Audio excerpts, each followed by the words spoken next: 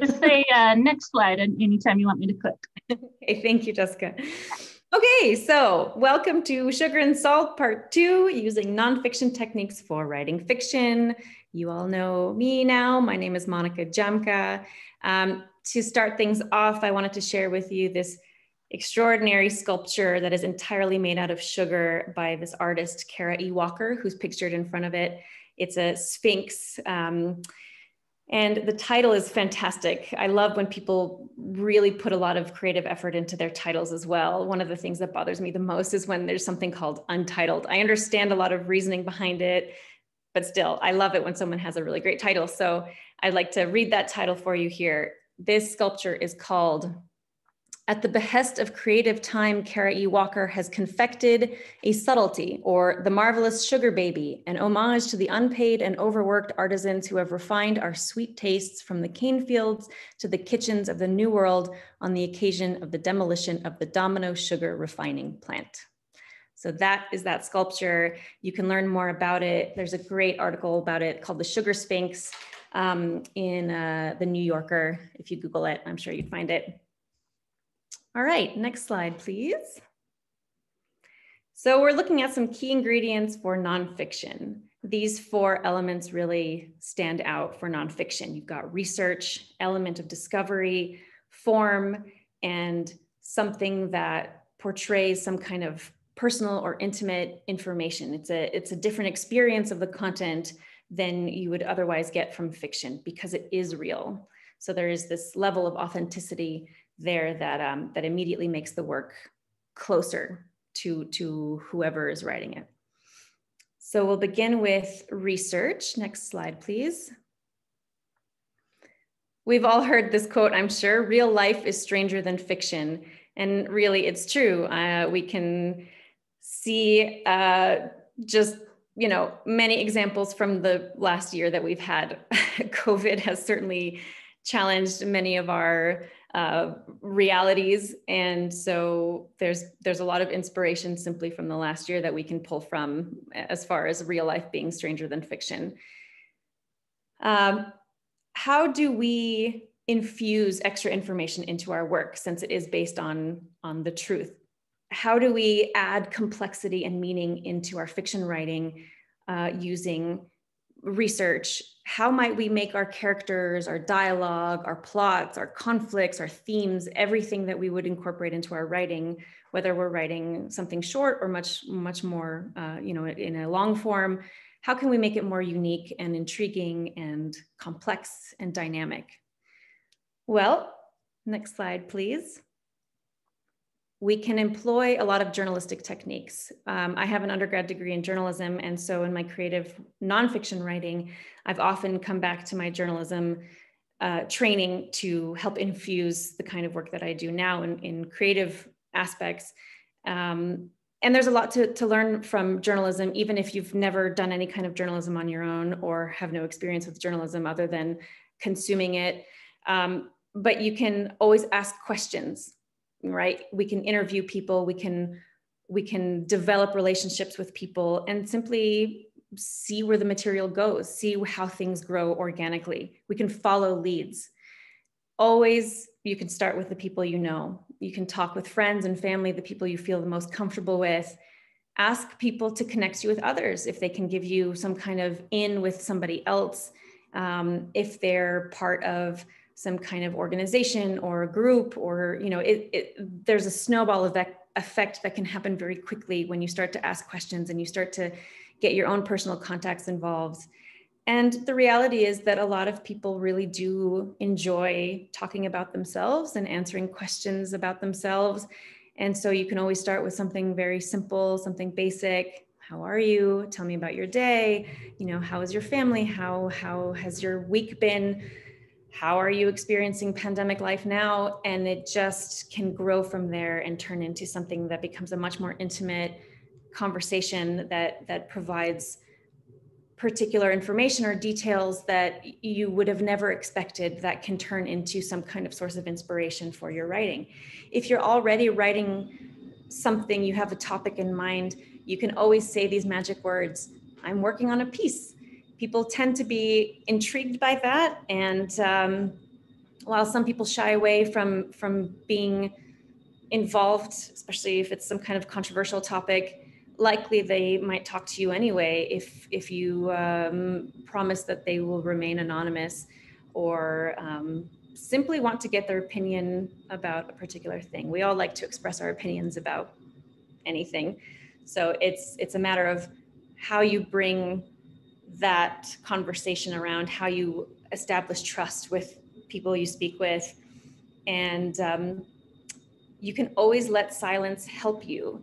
It's natural for people to want to fill the space when there's silence, when there's no conversation, when there's a pause or a natural lull in whatever it is you might be talking about.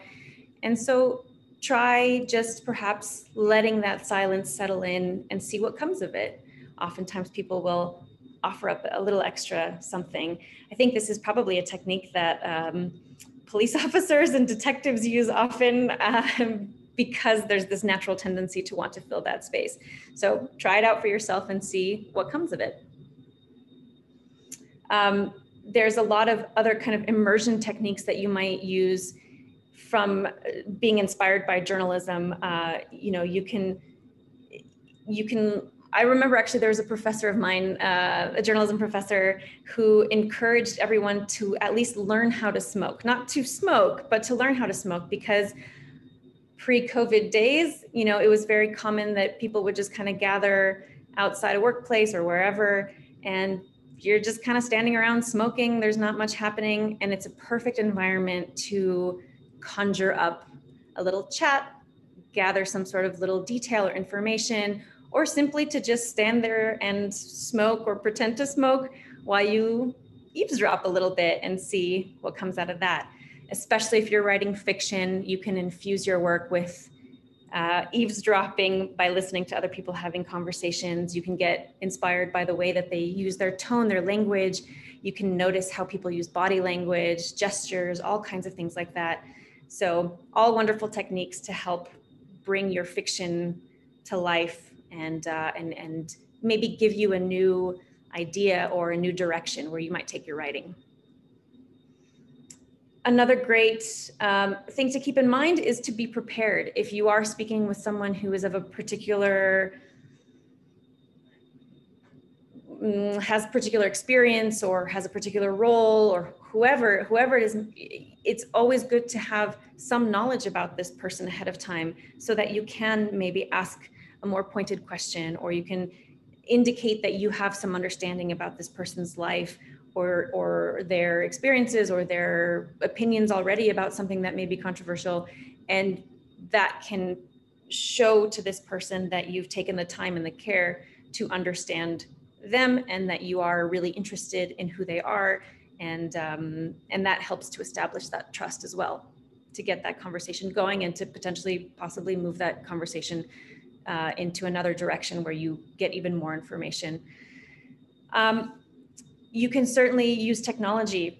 We have lots of great apps already built into our phones. You can try things like Google Voice or Otter or GarageBand even. A lot of content is free.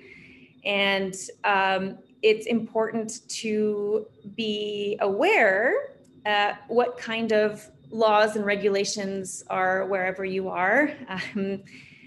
New York State, for example, as is New Mexico, we are one-party consent state, which means that if you are recording somebody else, you don't have to tell them about it. Now, people can have lots of different feelings about that. There can be a breach of trust if you don't tell them that you're recording them. So you have to just, I think, maybe feel out the situation and see what might be best in that particular conversation with this particular person. Feel it out, use your best judgment, but know that at least legally you're covered in New Mexico or in New York, as my slide shows here, that this is a one-party consent state.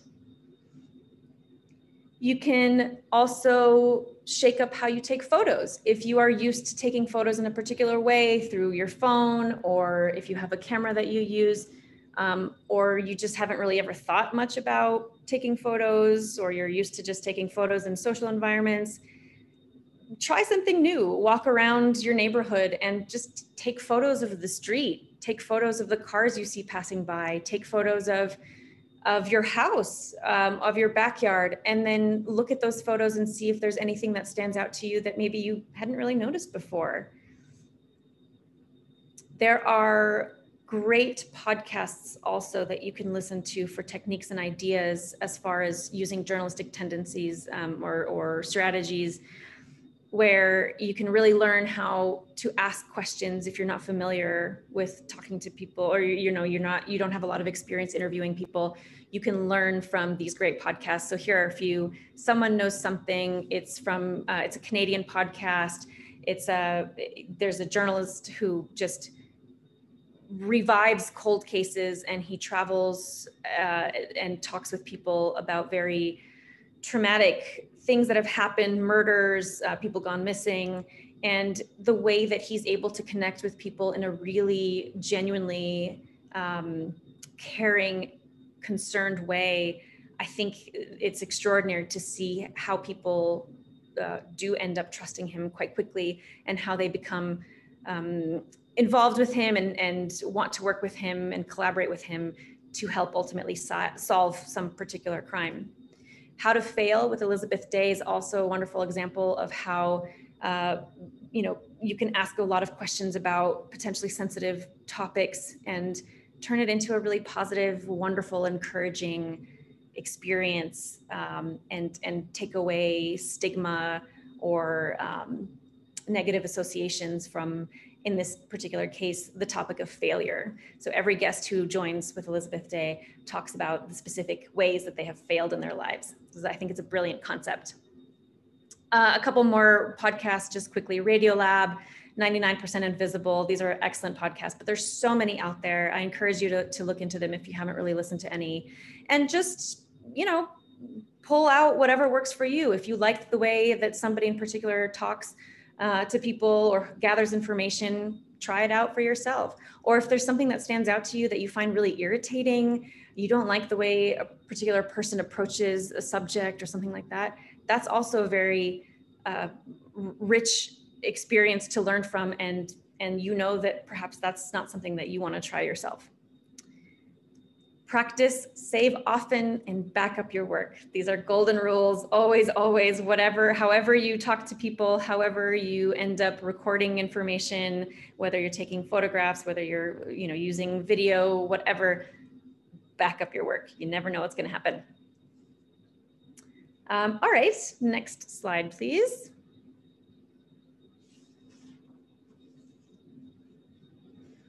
So some additional ways that you can use a sort of journalistic approach to research: dig into libraries. Of course, libraries are rich with information. Archives, there's so much content online as well. There's a lot of classified information that gets released every so often, so don't miss that. There's always very interesting stuff kind of buried in those files. Lots of great public domain sites too, just filled with information. Wikimedia Commons, Library of Congress, New York Public Library has an ever-growing digital collection, and so much more. Talk to your local librarian, always. We love the library, support the libraries as much as possible. Visit, historical societies and museums online. The silver lining of COVID is that actually now we have access to a lot more, I think, than we did previously, because people have shifted online, made more available online, oftentimes for free or for some, minimal amount or for donation. So let's support those organizations and companies and businesses and museums and all of that as much as we can. The Met also has a lot of content online. So there's a lot that you can use from your computer without leaving your chair. You can just dive in and gather a lot of information that way. You might also explore online sources like Google Maps, Zillow, Airbnb. These are all great sources to look into if you're writing, anything. You just need some inspiration about a setting, place in your story. You want to make a house really concrete in details. Well, maybe you've thought about it a little bit, but looking on Zillow, suddenly you'll really be able to pinpoint exactly what the color of the walls are in your character's house, where exactly this person lives, why it was important for these characters to be close to a park or to some sort of water source or something like that. So, you know, imagination is important, but there's so much available to you that you can just tap into right away and build from. So if you're feeling like you need a little push, a little extra jumpstart to your creative process, those are all great sources to look to. Of course, you can go down a rabbit hole if you are familiar with Reddit or other, you know, topic-focused websites like that, where people share very specific interests. You can get into long conversations, or, you know, you can read all of these back and forth messages that people share with each other about particular topics. And, you know, you can even use those messages on Reddit, for example, to inspire the way that your character speaks, or the kind of inflection or tone that this character uses, or something like that. You can, of course, get lots of information and inspiration from social media sites. So if you're not familiar with Instagram, or you spend most of your time on Twitter, but you have no idea what TikTok is about, you know, just dive in, you know, spend maybe half an hour just sort of looking around, seeing what it's all about. And that can help to infuse some sort of personality, or even appearance, or, you know, real life behavior can affect, you know, what you're writing. Maybe you're writing a first person narrative and you're kind of struggling with connecting actually with a character because this is just somebody who's very different from you. Well, you know, you can kind of infuse that character with somebody that you've found on a social media site who's very real. And you can just build it out from there. And of course, you can try retail sites too. While you're taking a break and you're shopping online, you might think, well, actually, what would my character wear if they were to shop on this website? Or I just don't know at all how I might actually even picture this person in my mind. I just have a general idea of who this person is. Well, you know, you can actually try to dress them and see what would fit their personality, and just see where that takes you. All right, next slide, please.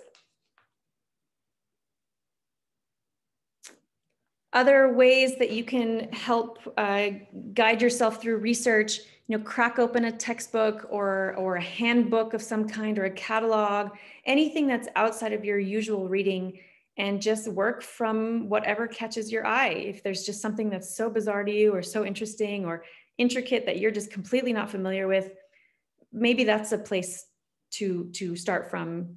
Challenge yourself with a 30-minute writing exercise and see where that takes you, or how that might somehow infuse your work later. You can just, you know, kind of hold on to it if inspiration doesn't strike right away.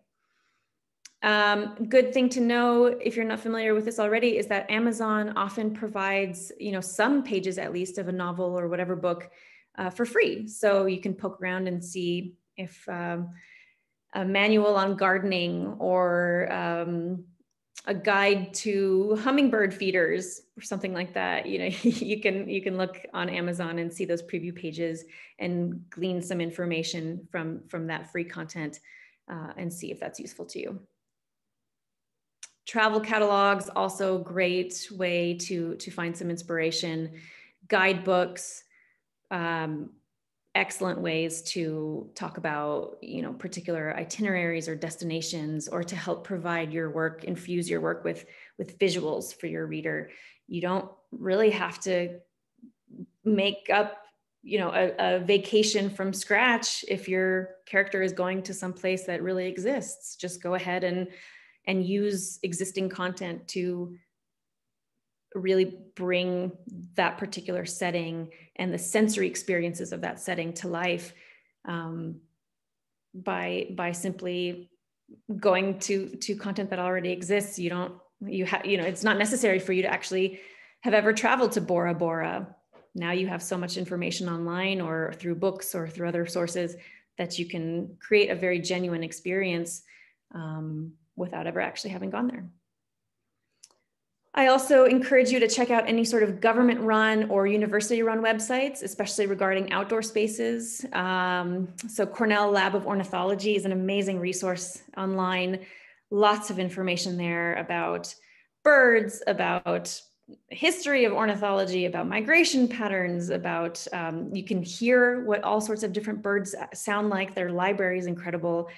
National park websites also, just so much information there. So you can, travel to a place through these particular sources, and the reader will be able to travel with you in a very authentic and real way based on all of this great information that's out there. Certainly, you can be inspired by a documentary. There's so much content available, even just on YouTube, that's free. And you can always look to very real news stories, or even true crime or anything like that for a particular narrative that you might launch from for your own story. So maybe you hear a story on the news that's just very strange or tragic or awful. No one says you can't take a part of that story and then build from there. All right, next slide, please. You can also find great anecdotal information or weird little, eccentric factoids from quirky sources. These are a few that I love to look to every now and then if I need a little bit of inspiration, a little jolt of energy in my writing. Rob Bresney, I'm not particularly into astrology, but Rob Bresney has these great horoscopes, because there's always some little bit, some little fun factoid that's written into everything that he writes. So it's a great way actually to learn about some obscure painter or some random musician or some strange, phenomenon in nature or something like that. It's really, it's fun. It's a lot of fun reading, and you can just maybe pop that into whatever you're writing as a little extra quirk about a character, or use that as a sort of launching point for some other theme or aspect or whatever to your writing. Atlas Obscura, of course, has a lot of really great information about kind of obscure, lesser known type phenomena around the world, or wonderful places to travel to that are sort of off the beaten path, or bizarre or interesting aspects of history. Atlas Obscura is a great place to go to just have a little fun and see something new. Dark tourism, also, there's a series on Netflix about dark tourism. This is a concept that people love to travel, or at least before COVID, people really were excited about traveling to places that had some sort of dark or macabre connotation. So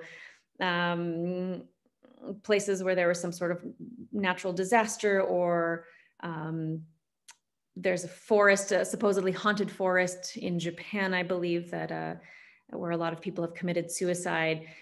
Dark places, dark tourism, it's a thing. People are really into it. You might kind of dip your toe into that world for a bit too, just to see what comes of it in your writing.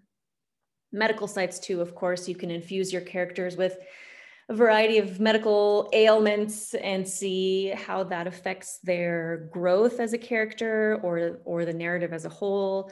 What kind of conflict and tension and other difficulties can come about from that, simply from spending a little bit of time on a medical website.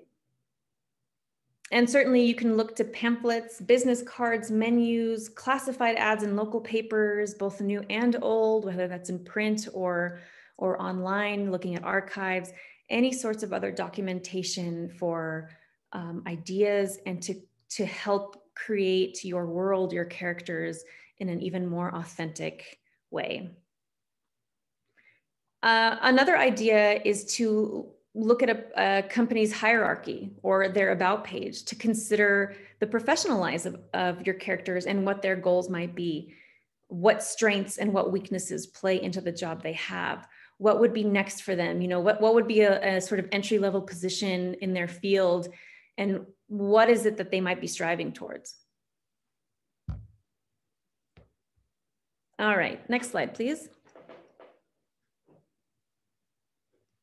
Visit news sites you've never been to before. You can always go to other countries too and check out expat resources that are in English. If you speak another language, even better, you can, sort of expand your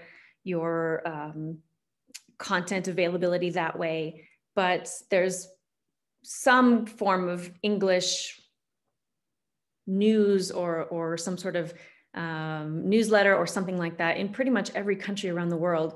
So if you're feeling particularly stuck with any kind of news sites, or you're just wanting to experience something different, get out of sort of the American viewpoint for a little while, just see what the French Guiana has to say about something that's going on in the world right now, or see what American expats in Rwanda might be talking about right now. And then there are lots of free resources that are probably available to you that you may not even know about. So there are great phone apps that are free or that you have to access but may already be on your phone. iTunes U is one of those. There's another one that's called Great Courses that I discovered not long ago on my TV. And there are some that you have to pay for, particularly under Great Courses, but a lot of stuff is free. Same thing with, there's a website called Coursera. You can actually get certifications or maybe even degrees actually in some topics. Some things you again have to pay for, but a lot of stuff is available for free. So great way to really deep dive into a particular topic and see if that may help you with your writing. And certainly you can always be inspired by art. Donna Tartt's novel, The Goldfinch, is certainly an example of that. It takes place, a very pivotal part of the book in any case, takes place at the Metropolitan Museum of Art in New York City. There's also a great website called ekphrastic.net. There's the link there, where folks are encouraged to write some sort of flash piece about a particular work of art. So all fun ways to do deep dives and to see how real research, real nonfiction, real true content that exists out there in the world can infuse your own fiction writing. All right, next slide, please. So these two books I wanted to share with you, these are both novels, and Lincoln in the Bardo, it's the winner of the Man Booker Prize. It's been on lots of top lists. This is a really interesting book because it takes the event, the very real event of Lincoln's son, Willie, who was 11 years old, who died. And it transforms this event into this story about Willie being stuck basically in kind of this purgatory, which is called the Bardo, which is, it comes from a Tibetan tradition, that term. And while he's in this purgatory-like place, Willie meets other ghosts, and they interact and they seek penance and they commiserate and they have all of these great interactions. So this is an interesting example of how you can take a very real event and build this whole fictional world around it. The Guernsey Literary and Potato Peel Pie Society by Marianne Schaefer and Annie Barrows. This is a lovely book that also was turned into a lovely movie. It's an epistolary novel, which means that it's in the form of letters. Marianne Schaefer, who's the primary author, she wanted to write a biography of Kathleen Scott, who was the wife of this English polar explorer. She traveled from the US to England, and she was disappointed in the primary sources that she found. They were kind of decayed. There wasn't really that much information. And she was a little disenchanted by this direction that she thought she would be going into to write this book. So while she was traveling around in England, she decided to explore Guernsey, which is in the Channel Islands. And she got there and then she got stuck at the airport because of a really thick, dense fog that had rolled in. And so while she was at the airport, just waiting this fog out, she came across a lot of books at the airport bookshop where she read about the island's occupation during World War II. And she became so inspired by what she read that she decided to completely shift direction with her writing and write this novel based on these letters, these real letters that she discovered, and this real information that she learned about these people during World War II and how they survived. This book took her, so actually it took her 20 years before she actually started the novel. She took a long time researching, and I'm sure real life just sort of got in the way often, as it does for all of us.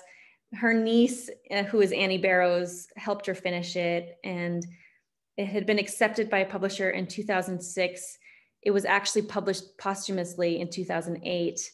And it's incredible too, because this was Mary Ann Schaefer's one and only novel. Like I said, the movie came out, it was lovely. It came out in 2018.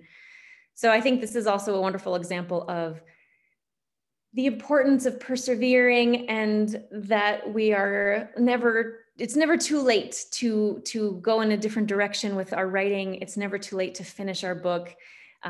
Just keep working at it. All right, next slide, please. So allow yourself to go where the information takes you, but it's important to keep in mind that there is such a thing as too much research, and beware of really going down that rabbit hole. This is a link to a wonderful article by Nick Dybeck, How Too Much Research Can Ruin Your Novel. He wrote about this experience. And next slide, please. He wrote, "It soon became clear that I could tackle a book a week for the rest of my life and still own enough untouched tomes on World War I to build my own mausoleum. There was something of an addict's logic to the process. Just one more book and I'll know enough. Just one more and this will be easy. After a year of working on the novel, I had to accept that I was doing something wrong." So remember that while research is very helpful, very useful, important, great fun, exciting, all these different things, there is such a thing as too much of it. And if it's keeping you from actually writing, then maybe you need to take a step back from research and decide that enough is enough, and you can go forth with what you already have. This is also a great quote from the French composer Debussy, who wrote, he was complaining about the other musicians of his time, and and specifically about their compositions. He wrote, "They smell of the lamp, not of the sun." So don't let your research stifle your creativity and your productivity, and don't let it smell too much of the lamp and not of the sun. Okay, next slide, please. So we are at our first writing prompt.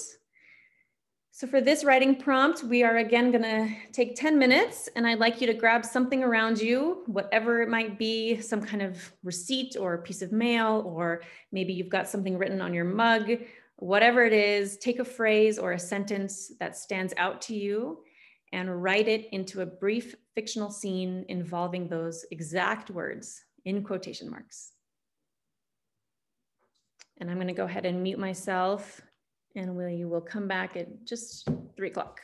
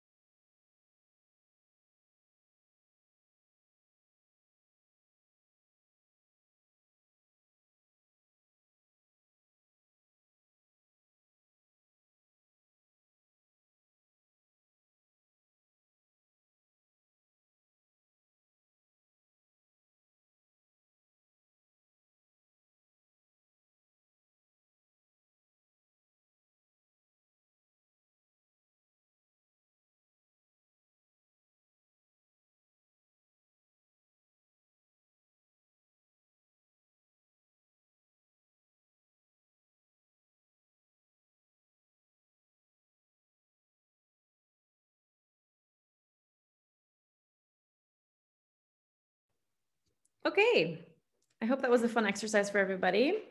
Anyone want to share?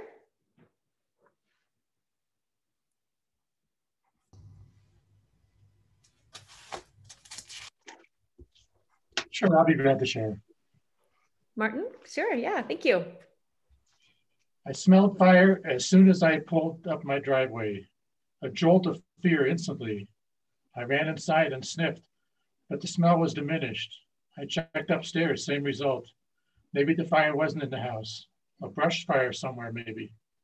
I looked around, no smoke, but something was going on in the shed behind the house. Flashes of light in the window. I ran to the shed and saw a gray box on the wall with a red label that said, "Main service disconnect located under cover." I lifted the cover and flipped the switch. The flashes of light stopped instantly.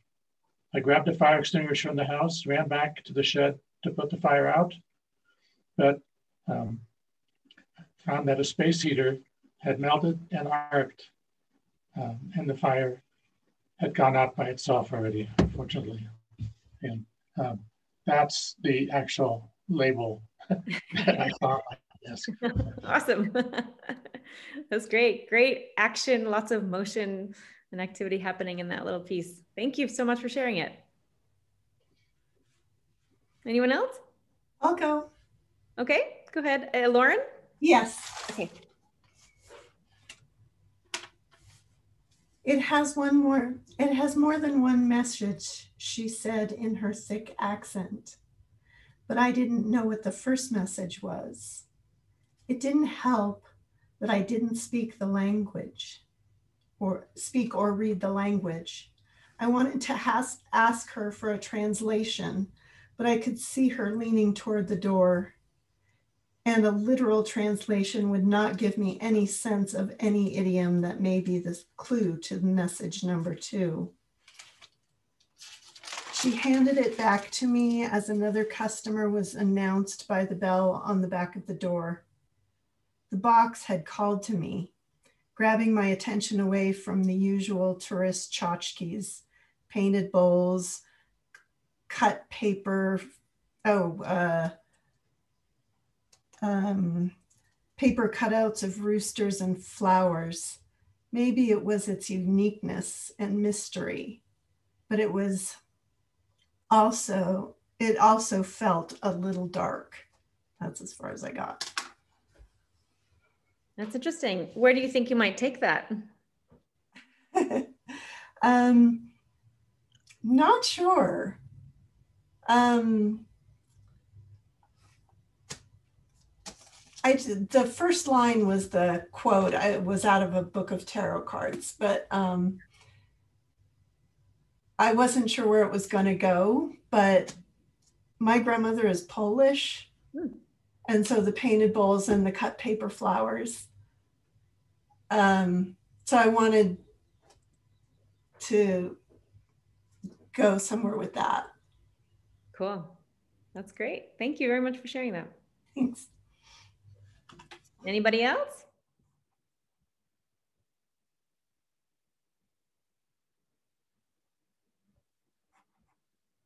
No? All right. Any questions at this point?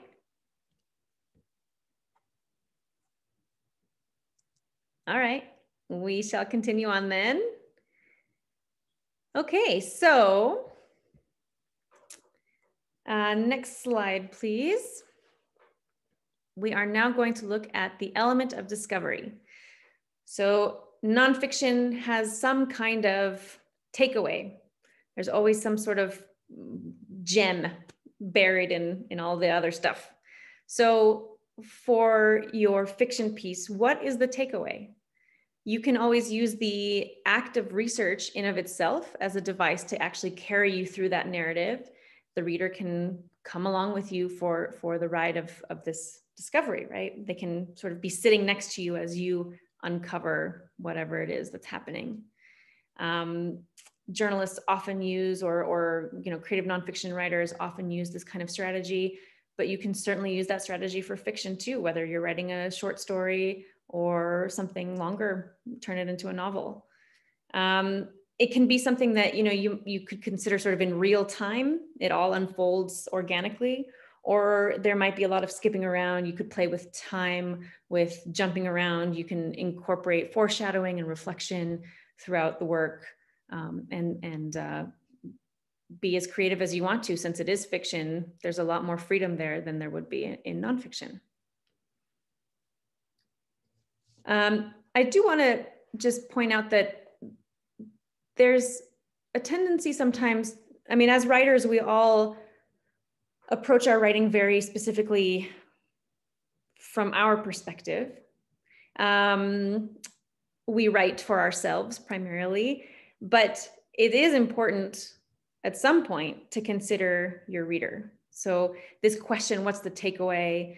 You know, if you're writing, we talked a lot about this last weekend where, you know, if you're writing nonfiction, if you're writing something like a memoir, you might be uncovering a lot of information about yourself. If you're writing fiction, you still, I think, have to think about this question of what's the takeaway? What's in it for the reader? Why should the reader pay attention to this particular work?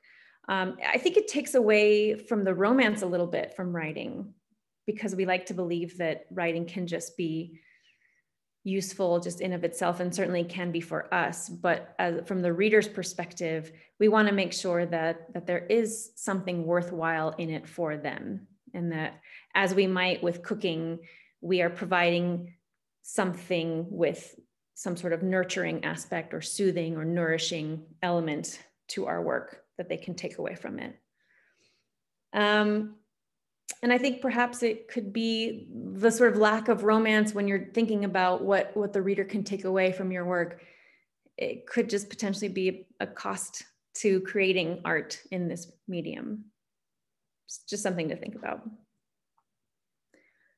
All right, next slide, please.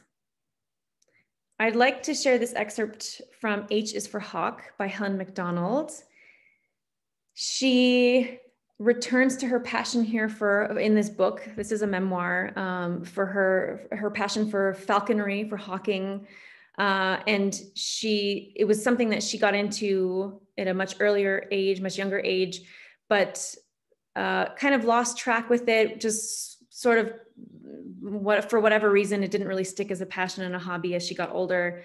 And then her father passed away and she returned to this hobby, and it sort of renewed her sense of herself, taught her different things about life, and helped her with grief.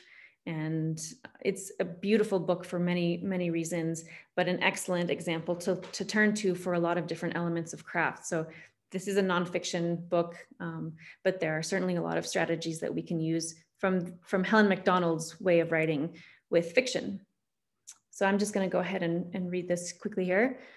It was 8:30 exactly. I was looking down at a little sprig of mahonia growing out of the turf, its oxblood leaves like buffed pigskin. I glanced up, and then I saw my goshawks.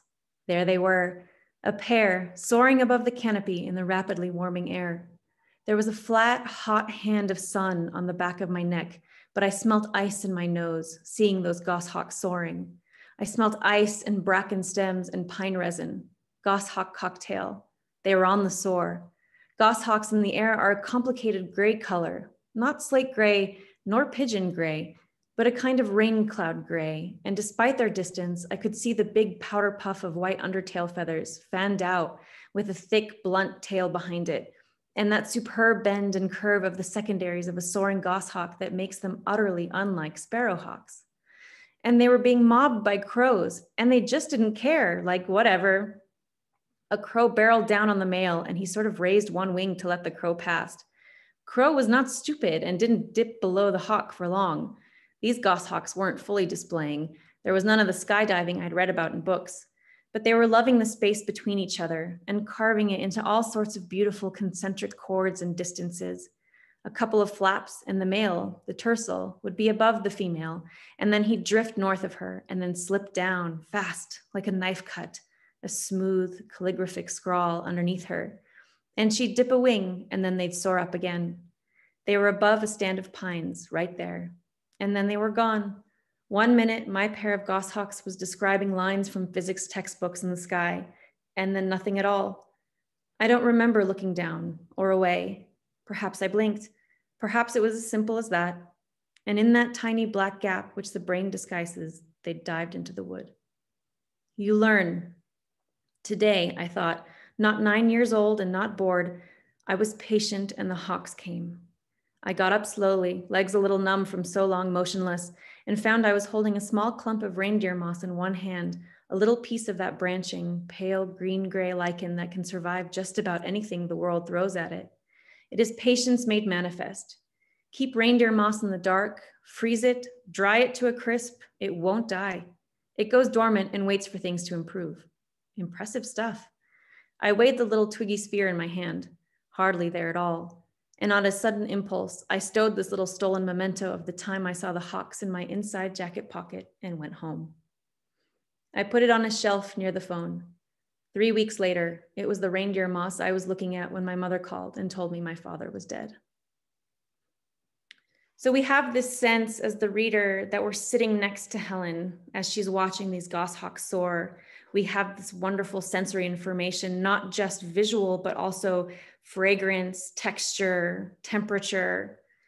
And we start to see that there are themes happening here with these goshawks, with this reindeer moss, about it being, able to survive anything as it relates to death, and specifically the grief that she feels for her father passing away and all of these other things. So an excellent book to turn to for nonfiction to see how perhaps some of these strategies you might employ for your fiction writing. Okay, next slide, please. This is an excerpt from the book Among the Living and the Dead, A Tale of Exile and Homecoming on the War Roads of Europe by Inara Verzemnieks. She establishes early on in her book what exactly the purpose of this book is, what exactly the reader will take away if they agree sort of to go along in this journey. In other words, if they go ahead and purchase the book and read through it.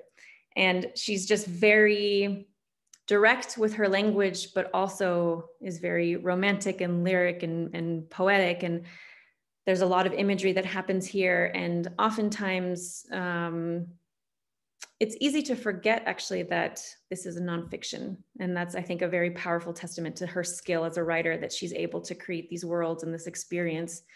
And certainly you have the sense also that you're sort of moving along with her in the story, even though she jumps from time to time and she incorporates some kind of, imaginative aspects to it, things that couldn't specifically be described as nonfiction. It's almost as if, you might be sort of being guided by a ghost from the Christmas Carol or something like that, where you're sort of spanning time and place. So I'll go ahead and read this excerpt here too. This is where I come from this place of flight, daughter, granddaughter, and great-granddaughter to those who once lived at the edge of the war roads and who came to feel the road's terrible pull. What happened to my family here happened long before I was born. But I know now that my life started the instant the road claimed them, that when it led them away from the land all those years ago and scattered them, some to the west, to be dropped at the edge of the ocean they called silent in their old language, and others to the east to disappear into the territories of the banished, it made their exile mine, as much a part of me as any characteristic governed by heredity. Like the nearsightedness that by the time I was 7 would reduce my view of the world to what fell within an arm's length in front of me. Whatever lay in the distance, no matter how hard I tried to make out its contours, was always lost to me. It helped that I was raised to believe in the existence of what I could not see. The language and stories of my childhood were always referencing hidden places, and one of those places waited on the other side of death. That's what the old homesick Latvians would say, that when we die, we go to live in a land that's found beyond the sun. They said this not as superstition or myth, but as habit, the reflexive tick of centuries of belief, now preserved in figures of speech that tended to emerge late at night after the drinks had left everyone tremulous and heavy-lidded, such as, one day, we will meet in the place that exists beyond the sun. Beyond the sun, life is said to be not too dissimilar from this one. In fact, it's said that there, We do the same things we've always done, except we are no longer alive. Dead farmers look after dead cows that are herded by dead dogs. Dead children presumably go to schools where they are taught by dead teachers who take their grading home at night to apartment buildings full of dead neighbors. Dead cats leave dead moles on the doorsteps of the dead. There are moments when this strikes me as one of the most strange and beautiful ideas I have ever heard. And then there are moments when it makes me terribly sad, imagining a world unfolding parallel to this one, where everyone is going through the motions of home, trying to hold on to its shape and memories. But it isn't home. And now, from within this sadness, a realization. I'm not describing the dead anymore. I'm describing us and our life in the little bowed house that we shared, my grandmother, Livia, my grandfather, Emil's, and me. So certainly with fiction writing, you have even more area to expand into something imaginative. But Inara Verzemnieks does this beautiful idea where last week we talked about how, if you sort of put qualifiers on your language, you can say, well, I imagine it to be this way, or you bring in some element of the supernatural or something that is not necessarily nonfiction into your work because of the way that you talk about it. So something to look to also. And again, this book is just a tremendous example of all sorts of techniques that you might try for yourself. Okay, and then one more excerpt here. This is from Out in the Great Alone. This is actually a selection from the prologue by Brian Phillips. He wrote this incredible long form journalism piece for ESPN. And it was so long actually that he organized it into chapters and this prologue. So I want to share this with you as a way of incorporating a lot of different strategies, but this kind of element of discovery, taking the reader along for the ride and sort of presenting this adventure that lies ahead. In late February, I flew to Alaska with the intention of following the 2013 Iditarod all the way from Anchorage to Nome. This was a plan of, I think I might be quoting my editors on this, questionable sanity, even before you consider the logistical complexity of chasing several dozen sled dog teams across a subarctic wilderness the size of eastern seaboard. That's not an exaggeration, by the way. There's a disagreement over how long the Iditarod Trail really is, but the best estimates peg it at right around the distance from Carnegie Hall to Epcot. The fastest mushers take around 9 days to reach the finish line, and that's assuming ideal conditions, say 15 below, with blue skies and hard-packed ice-slick snow.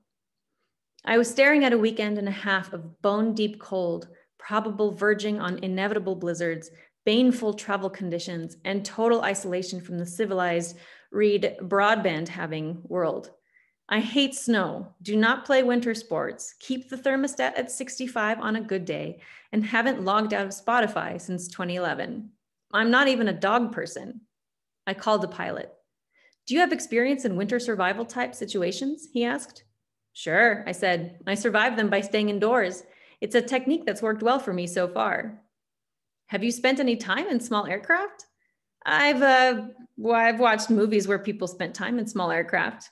How about winter camping, backpacking, anything along those lines? Day hikes, I said miserably. There was a pause on the other end of the line. Well, he said, I'll be straight with you. There are a lot of ways to die in Alaska. That was in September. Over the next 4 months, the phrase, please don't die, started cropping up with maybe slightly more frequency than you'd like to see in your work emails. Why was I so keen to do this? To make this trip for which I was patently unprepared? It had something to do with Alaska itself, its sheer hugeness and emptiness. 731,449 people spread out over 570,640 square miles, a territory larger than Spain, France, and Germany combined, holding slightly fewer people than the metro area of Dayton, Ohio. I mean, the density stats are a joke. The US average is 87.4 inhabitants per square mile. The 45th most dense state, New Mexico, thins that down to 17. Alaska has 1.28, and more than 40% of Alaskans live in one city. Factor out metropolitan Anchorage and you're looking at about 3/4 of one person per square mile in a land area 10 times the size of Wisconsin. I don't know how you roll emotionally with respect to population density tables. Personally, I find this haunting. That high white vanishing fog, doesn't it call to you too? No one's sure what the word Iditarod means. The best guess is that it comes from the Ingalic and Holikachuk word Hidahud, meaning faraway place. It's the name of a river. In 1908, a couple of prospectors found gold on one of the tributaries, Otter Creek. A boom town named for the river sprang up. Now it's a ghost city, an empty bank vault and an abandoned brothel. This year's race going right through it. People who'd been there told me about camping out under the northern lights, watching the dog's green eyes come gliding out of the dark. At some point during all this, I copied down a line from Melville. He's talking about being lost at sea here. It's the same thing. The intense concentration of self in the middle of such a heartless immensity. Come a week early, my pilot said, so you can learn how to fly the airplane. So here we have an absolute sense of the purpose of this author's work. We are about to experience this journey, this experience, this adventure with him. We understand that there will be some difficulties, so there's some fun foreshadowing here. And I think the tone of this author works really well too, because he's a little bit more playful with his language. This dialogue that he's got between himself and the pilot really underscores the potential complications and the danger that he's facing. And we also get the sense that he's really going into this topic without having a lot of experience beforehand, which is something that we can all relate to. We're not experts in every field, of course. And so the fact that we might not be experts and that we are diving into something that's new to us is compelling in of itself. Okay. Next slide, please. And now lastly, we're going to look at creative nonfiction forms. So you can really find a lot of great examples in each of these, but just to go over them quickly, nonfiction often appears in these sort of 4 big categories. You have something that's investigative or journalistic in nature. So subcategories in this one include something like an interview. You have Svetlana Alexievich's excellent book, The Unwomanly Face of War, where she interviews many, many women. And really that's what makes her book, just snippet after snippet after snippet of interviews with different women and all of their experiences of war in Russia, Ukraine. And it's powerful because she almost just allows their voices to carry the story, to impact the reader all on their own. There's not much else that she has to add to the book. So with fiction, we can come up with all of these quotes. We could pretend that we've gone through all of these different interviews. It's entirely made up, but why not? That could be a particular strategy. Or maybe it's just something that we incorporate, for a few pages within a novel. Or maybe one entire chapter is made up of an interview or something like that. Then you've got something that's in depth, something like I'll Be Gone in the Dark by Michelle McNamara. She was obsessed with the Golden State Killer. She was a big fan of true crime, and she was unhappy with the progress on the case. And she felt like she could apply her own obsession and her own journalistic techniques and experience to trying to maybe help somehow. And her book actually helped solve this case. So if you're unfamiliar with the Golden State Killer, with the arrest that happened a couple of years ago, please do look into it. There's also an excellent documentary about this book and about Michelle McNamara's process in writing it called I'll Be Gone in the Dark on HBO. Very interesting, really worthwhile to check out. We've got immersive pieces, immersive books, something like Nickel and Dimed by Barbara Ehrenreich, where she leaves behind her life, her job, everything that she knows, and she allows herself the experience of fully getting into a particular lifestyle or role or whatever to have the most authentic experience and then write about that experience. And then there are, of course, lots and lots of examples of books that are specific to whatever time we are in at the moment, things that are political in nature, things that tackle various current social issues. So all excellent ways to dive into a particular topic, see how that author did the research, presents the information, and gather inspiration to use in your own writing. Another big category of creative nonfiction forms is the travel category, something that's adventurous in nature. So here we have authors like Bill Bryson, who write more along sort of social, cultural commentary. And then you've got someone like Rick Steves, who really excels at writing very specific, concentrated, very useful travel guides. So why not read a travel guide, especially about a country you've never been to, or even about America, or about a state that you think about, New Mexico. You think you know everything about New Mexico. You think you're familiar with everything that goes on here, or even a guide about Santa Fe specifically. See what new information comes up and whether you can incorporate that somehow into your own writing, or that it perhaps inspires you in some other way. The category of nature or outdoor writing, authors like Mary Oliver or John McPhee stand out here. Food too is a really big nonfiction form. There's so much happening with food writing. It's really come a long way in the last several years. There's a great roundup of excellent food writing found here on this link, food52.com.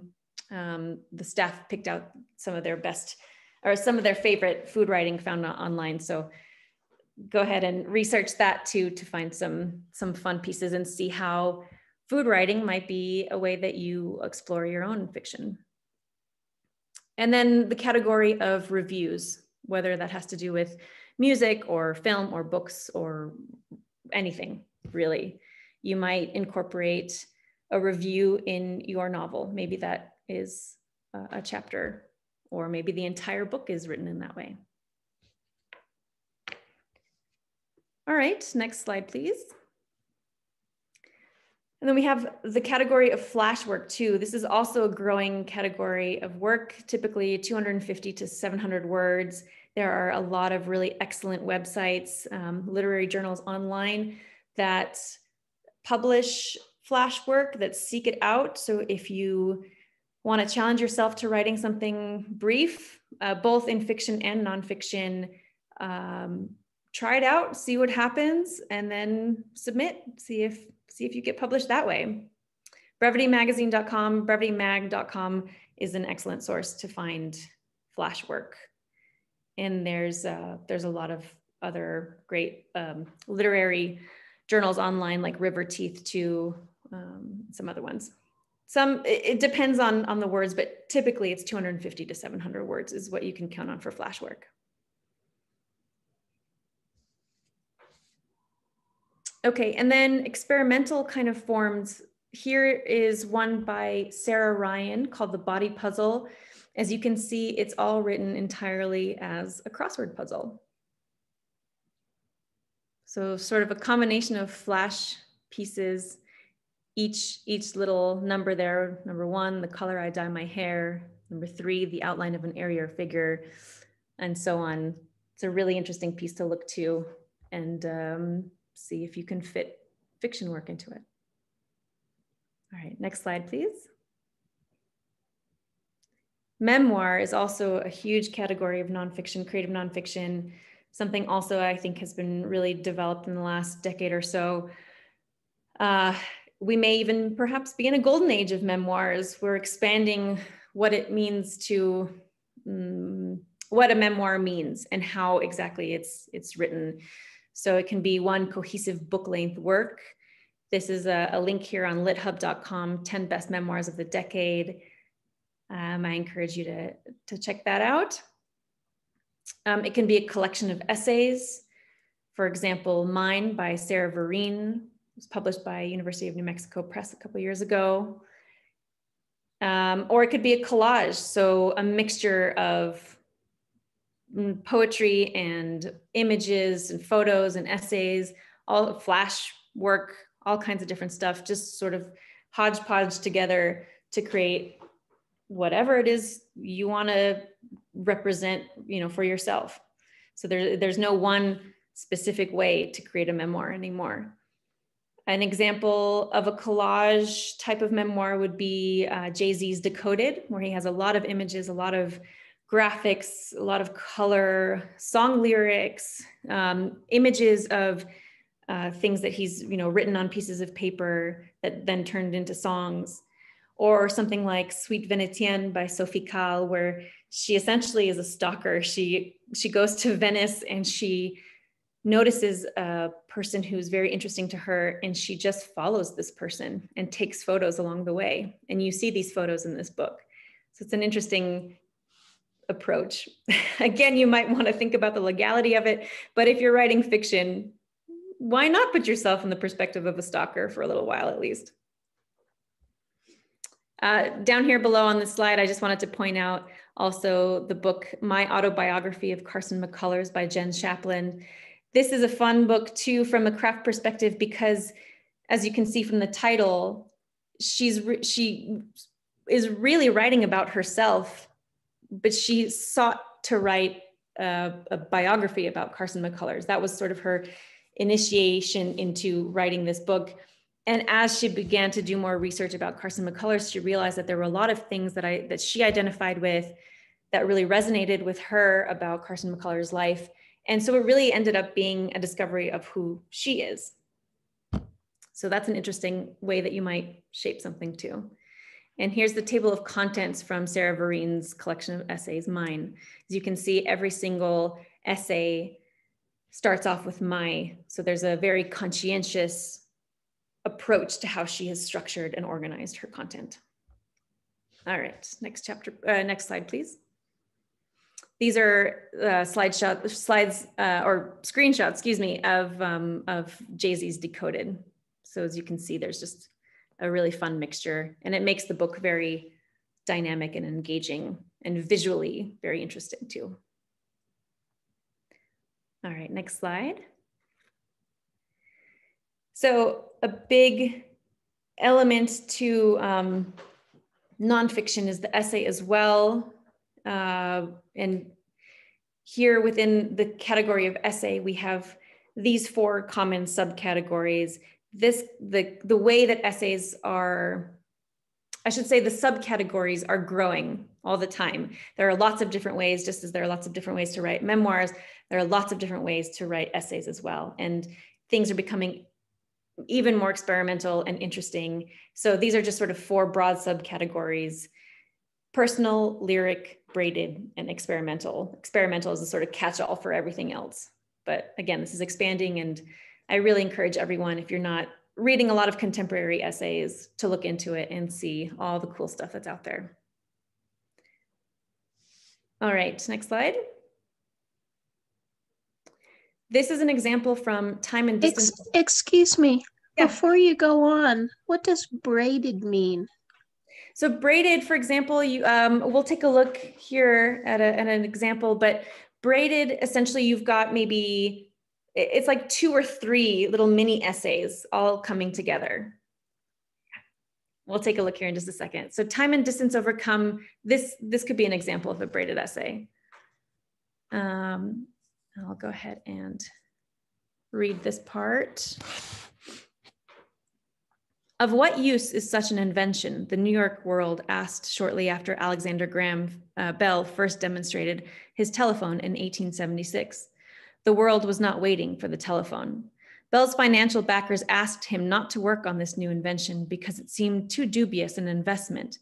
The ideas on which the telephone depended, the idea that every home in the country could be connected by a vast network of wires suspended from poles set an average of 100 feet apart, seemed far more unlikely than the idea that the human voice could be transmitted through a wire. Even now, it is an impossible idea that we are all connected, all of us. At the present time, we have a perfect network of gas pipes and water pipes throughout our large cities, Bell wrote to his business partners in defense of his idea. We have main pipes laid under the streets communicating by side pipes with the various dwellings. In a similar manner, it is conceivable that cables of telephone wires could be laid underground or suspended overhead, communicating by branch wires with private dwellings, counting houses, shops, manufactories, etc., uniting them through this main cable. Imagine the mind that could imagine this, that could see us joined by one branching cable. This was the mind of a man who wanted to invent, more than the telephone, a machine that would allow the deaf to hear. For a short time, the telephone was little more than a novelty. For 25 cents, you could see it demonstrated by Bell himself in a church, along with singing and recitations by local talent. From some distance away, Bell would receive a call from the invisible Mr. Watson. Then the telephone became a plaything of the rich. A Boston banker paid for a private line between his office and his home so that he could let his family know exactly when he would be home for dinner. Mark Twain was among the first Americans to own a telephone, but he wasn't completely taken with the device.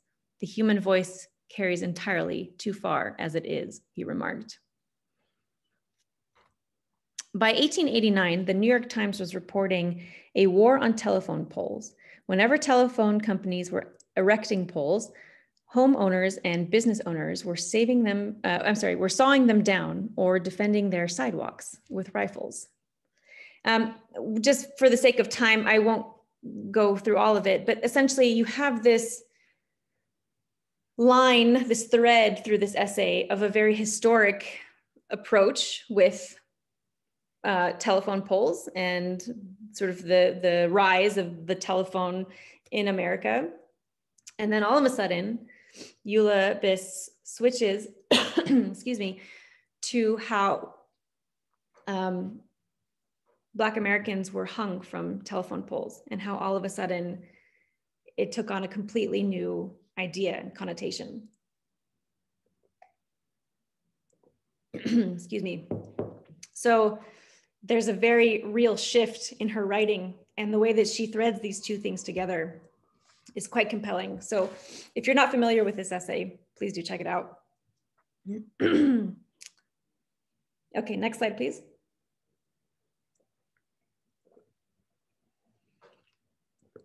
For the sake of time also, I won't get into this one in too much detail, but this is an essay called A Supposedly Fun Thing I'll Never Do Again by David Foster Wallace. And this is his experience of going on a cruise. And he hates it. He finds it maybe endearing in some ways, but he just absolutely is, it's an experience that's, he's not particularly excited about it when he gets this assignment from his editor, and he has a lot of issues trying to be neutral in his reporting of the experience. And so his essay has a lot of personal and very humorous elements to it, observations. He's just very straightforward with his language.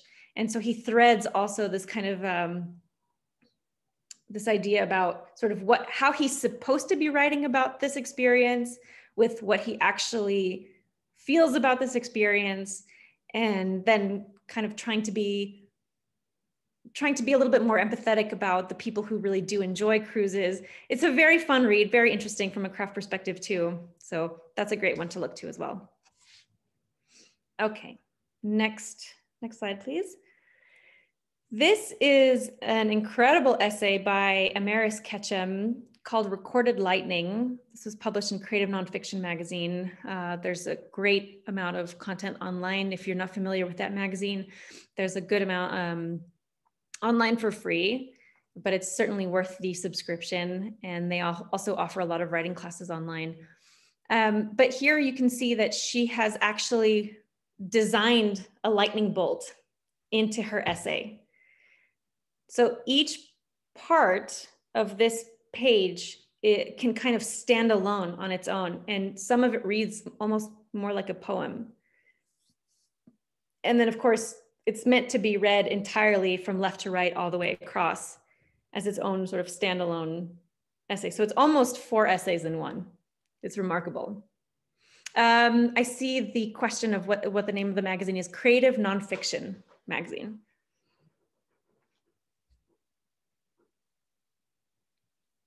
Okay, next slide, please. And we are now at our second writing prompt. So for this one, we're also going to take 10 minutes, and I'd like you to take an existing character that you have in your work, or if you don't have that, just come up with one and start writing an essay as though this character is writing. It can be any kind of essay, personal, braided, a completely experimental form. Just try something different.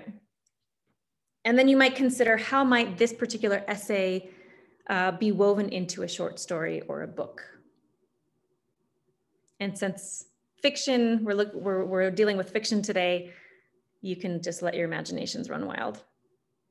All right, so 10 minutes.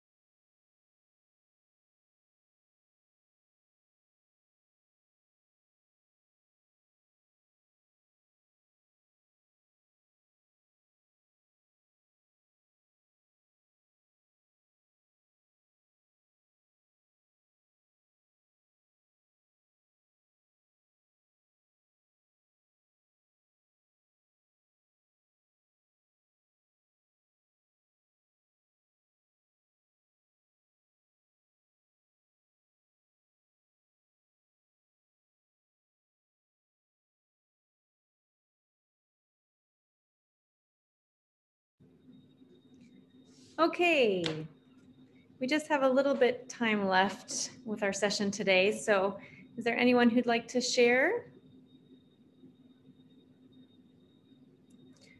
I know this was a bit of a tricky writing prompt, hard to really get into writing an essay with just 10 minutes.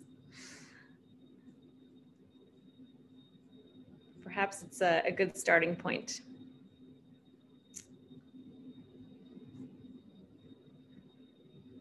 Okay, well, I don't see any volunteers. That's all right. Any questions at this point? Okay. All right, well then let's wrap everything up. Jessica, next slide, please. All right, so in looking at this broader concept of this bigger ingredient of nonfiction, that there's this personal or intimate aspect to it, I want to share with you this quote from Vivian Gornick, The Situation and the Story. Every work of literature has both a situation and a story. The situation is the context or circumstance, sometimes the plot. The story is the emotional experience that preoccupies the writer, the insight, the wisdom, the thing one has come to say. So I find that Vivian Gornick's words here are so important in coming back to this idea of what am I really trying to say, whether it's nonfiction or fiction?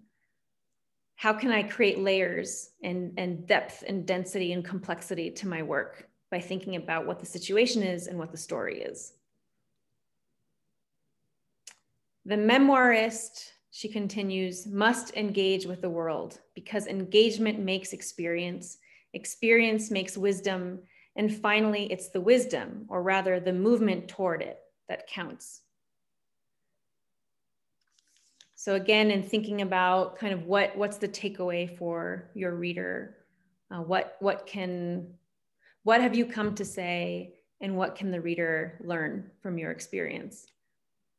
And in the world of fiction, of course, the possibilities become just that much more flexible and broad. All right, next slide, please. So we have come to the end of today's session. Don't forget about letting in the sun. Don't spend too much of your time researching, although do have fun with research. Try some journalistic strategies if you feel like it. See where interviewing can take you. See where pretending to be an expert can take you. Deep dive into a topic you have absolutely no knowledge of and see where that goes. And you can always add a little salt to your watermelon too to provide some inspiration to how you might incorporate sugar and salt or the ideas of sugar and salt into your creative writing work. Are there any questions that I can answer at this time?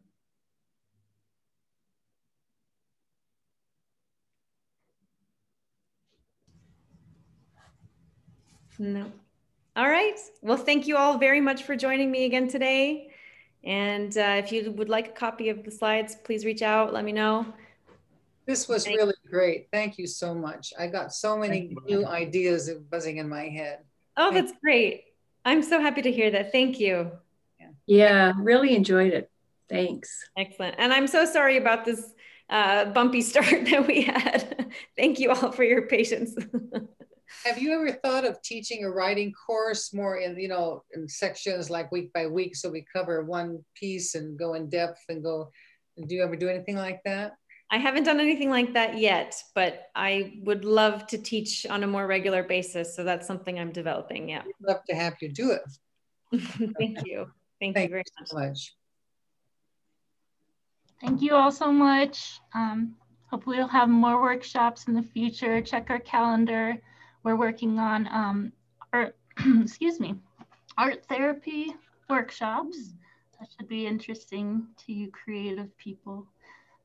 Everyone stay safe, read books, write. Thank you. This is really and have a good rest of your weekend. Thank you all. Bye-bye. Take care. Thanks, Bye. Monica. Bye.